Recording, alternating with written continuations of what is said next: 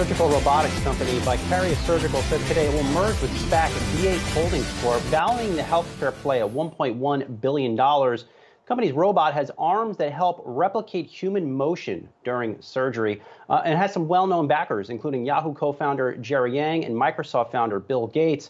Joining us now is Vicarious Surgical's co-founder and CEO, Adam Sachs. Adam, congratulations on the deal.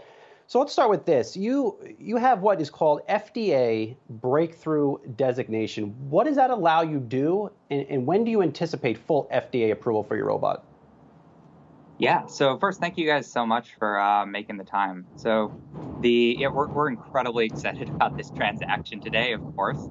And the breakthrough designation specifically was granted to us after careful review from the agency. And it essentially means that they've looked at the details of what we're doing, and they're confident that our core technology is different in a fundamental way that will actually provide better outcomes for patients. Right? This means that like the things that we've done from an engineering perspective, the things that we've invented, will actually enable better outcomes. So from a regulatory standpoint, the agency has created this program in order to work closely with us in order to ensure that our device is safe, effective, and gets to the market as quickly as possible.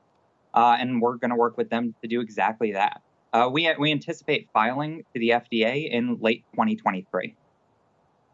So, Adam, we see the roadmap, in the presentation of when this is going to, maybe be actually carrying out some surgeries. But maybe we could take a step back, and if you could just outline for us what the state of robotics in, surgery rooms is like today. What's available, what's not, what are people working on, and how do you guys see the future of surgery, if you want to think about it that way? How do you see that evolving over the coming decades?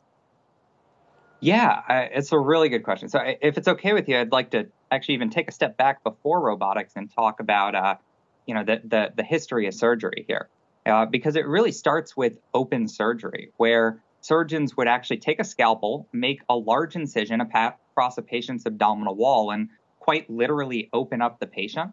And of course, this allows the surgeon to do the procedure, but the incision itself causes most of the injury to the patient. So that's what minimally invasive surgery is all about, laparoscopy, 3 to 5 small incisions, 1.5 centimeters across, where you can insert these long, slender instruments into the abdominal cavity and pivot about the abdominal wall. But because the motion pivots about the abdominal wall, it's really hard to do surgery. So that's where legacy surgical robots come in.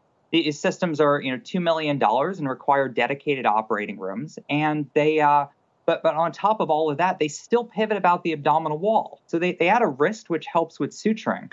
But the surgeon needs to still learn how to create the motion, the kinematic profile of the robot for every procedure that they perform. That's why, it's so important to us to have taken a step back, spent the last 7 years reinventing the way surgical robotics works, and actually designed these decoupled actuators that allow us to insert all of the robotic motion, 9 degrees of freedom per arm plus 3 degrees of freedom in the camera, wrists, elbows, and shoulders of the surgeon, all inside the abdomen through this single incision that's a normal, minimally invasive surgical sized incision. It's a tremendous difference for the patient, but also for the surgeon in the hospital, where now they don't need to learn how to set up such a complex system. Adam, to be fair, I was watching some of the images on the screen. I'm like, I'm not so sure if I want a robot trying to fix my broken finger or leg. Is that one of the biggest, that perception, is that one of the biggest roadblocks you have to overcome in your journey as a public company?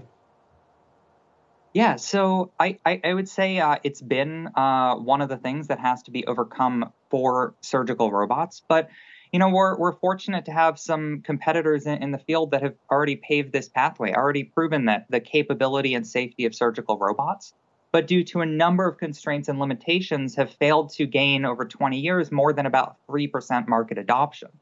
So we have this incredible opportunity. The pathway has already been paved, and surgical robots already have a place in the operating room today and have proved that they can be safe.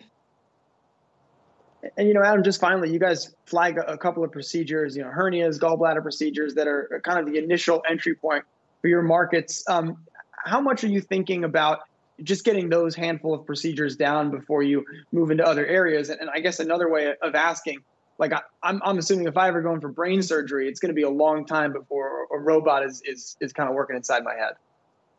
Yeah, we are starting with those handful of procedures that are outlined in the presentation. Ventral hernia being the first procedure. It's one of the reasons that we're so excited to have BD, the world leader in hernia repair products, joining in the pipe in this investment and partnering with us long term for the future of both of our companies. But these are just stepping stones to the rest of the market. I mean, they are both incredible, multi-billion-dollar markets that we're incredibly excited to have an actual clinical benefit for really the first time in surgical robotics history around this large segment of the market. But at the same time, within a year, we'll be launching tool after tool and indication after indication and greatly expanding our market outside of that, targeting essentially all other abdominal procedures within a few years, including gynecology, urology, and general surgery. You are right to assume that, the brain surgery is further away on our path today. Interesting stuff. Looking forward to following your journey. Vicarious Surgical's co-founder and CEO, Adam Sachs. Thanks for joining us today.